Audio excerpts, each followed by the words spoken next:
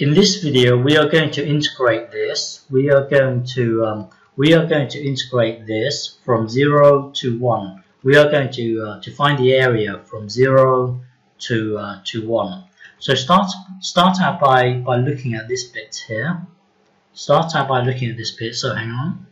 So start out by looking at this bit here, and then create a right angle triangle in such a way that this will be true. So if you make your right angle triangle to be, let's say 3x here, and then 2, the adjacent to be 2, then the hypotenuse will have no choice but to be 4 plus 9x squared. So start out by looking at this bit here. You see you in a way created this thing here.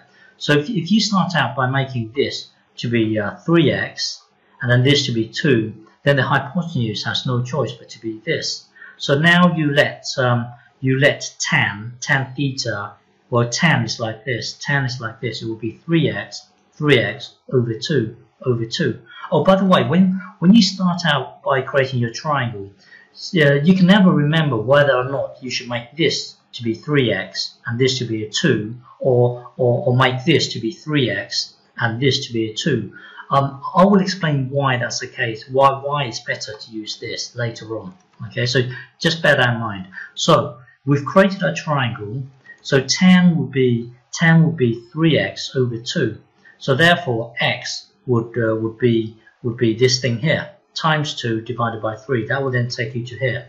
Now if you switch these two around, let's say 3x and then a 2, you want to get x on its own. Later on, you want to get x on its own.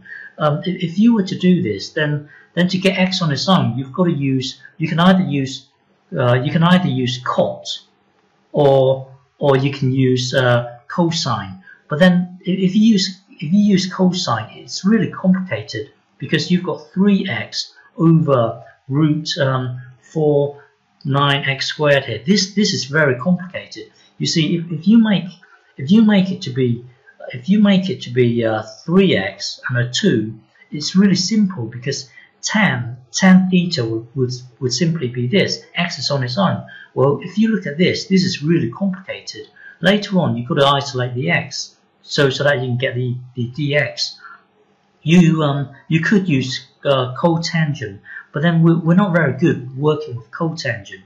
It's easier to use to have this as 3x and the adjacent to be 2. It will still work the other way around, but it's just so much more work. So try and keep it simple. So anyway, so that will then take us to here. So dx equals this thing here. Now looking at our diagram, we want to be able to extract this from the diagram. Well, looking at the diagram, you can say this is cos here. Secant is this thing here. So secant theta equals hypotenuse over 2 over 2, and then now remember we are trying to create this whole thing. We know that we've got this bit here. We know we've got this bit here. So times both sides by 2. That will then give us this. Now square both sides. That will then give you this, and then square both sides again. That will then give you this. Notice now we've got this thing here. We've got this thing here. So we can now put this into here, and the dx we can put this into the dx. That will then give us this. So these two are just constant. So we can take the whole thing out here. So that will then give us this. So now it's just a matter of, well, whenever you see 1 over secant, then that becomes cos squared. And then whenever you try and integrate cos squared or sine squared, you should always visualize this in your mind. You should ingrain this in your mind because it's so important. So cos squared, we will put this into here, and then factor out the half here. That will then give us this. Remember, x we are integrating from x equals 0 to x equals 1. When we make the substitution, we are now in the d theta world.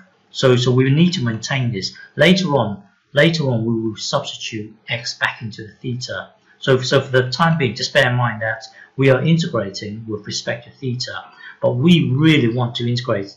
We want to do it from x equals 0 to x equals 1. So these two are not compatible at the moment, but we will later on change theta back into x. So keep this as x equals 0 and x equals 1. So we are currently here. So now integrate this. This should be easy to integrate now. Integrate 1, that will then give us theta. Integrate this, that will then give us this. So now we want, well, we've got a double angle here. Hang on. We've got a double angle here. So whenever you have a double angle, think, well, we've seen this before. If you make this to be A, and then make this to be A, and then make this to be A. So here you've got like sine 2A, which is like a double angle, similar to this. So if that's the case, then this thing here will be sine A, cos A, but then you've got two lots of exactly the same thing. This will be exactly the same as this. That will then give you this. So now you can put this block into this block here. The two 2's will cancel each other out, giving you just this thing here. So now you've got a nice single block of sine, a nice single block of cos, rather than a combination of two angles here. So that will then take us to here. So now once you're at this stage, we can translate it back into x now. So hang on. So now that you're here, go back to the beginning of time. Right from the start, we created this triangle here, but we need to translate theta.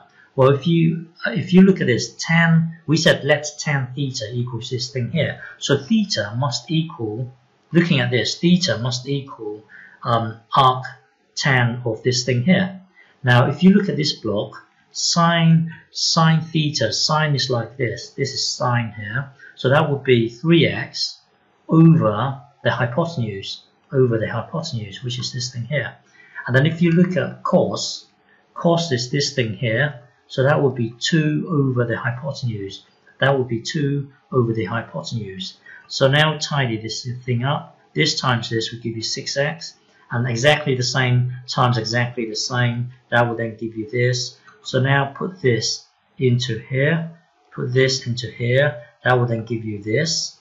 And then put the 0 into here. Put the 0 into here. That will then give you this. Tidy this whole thing up. Tidy this whole thing up, and your final answer will be this. Okay?